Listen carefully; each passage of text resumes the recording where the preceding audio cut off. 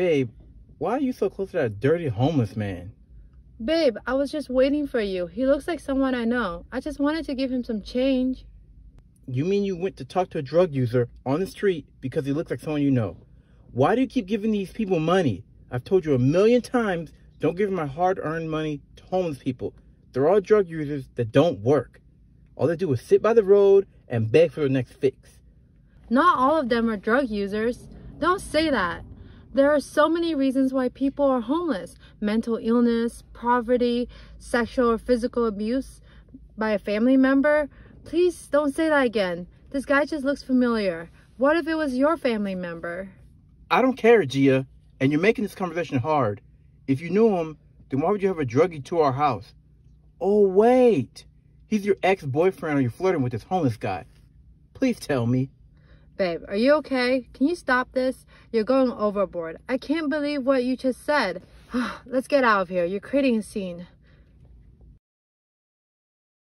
Hi, Miss Williams. How are you? It's so nice to see you again. Meet Chris, my fiance. Hi. Oh my God, Gia. You are such a beautiful young woman. It's so nice to see you. I'm here to see if I can find my son, Gary. Do you remember him? He was doing an internship in the same company after his finance. Oh, I remember him. I don't know if I would recognize him. It's been a long time. He usually stays in his office and was pretty quiet. I bet you won't recognize him now. After his internship, he went on to become the CEO of a hedge fund. He worked hard, made a lot of money, married with 2 kids. A few years ago, he got very ill and his wife left him and took the kids. Wow. I'm so sorry to hear that. Is he in the hospital nearby that I can visit?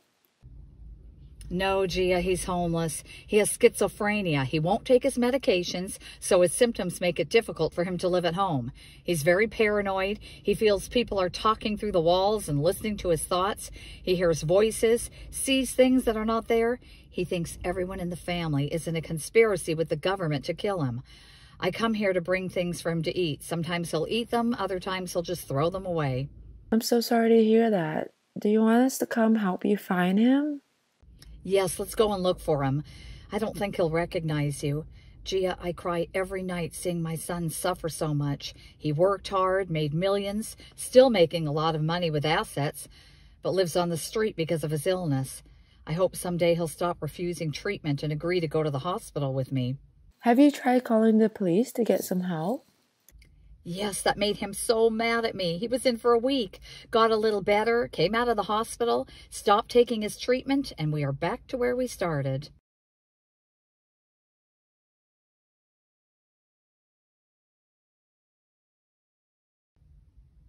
Bye, Gia. Babe, I'm so sorry for the way I spoke to you about giving money to Gary. I'll never look at a homeless person the same again. I can't believe an educated rich millionaire like Gary can be homeless and on the street because of mental illness.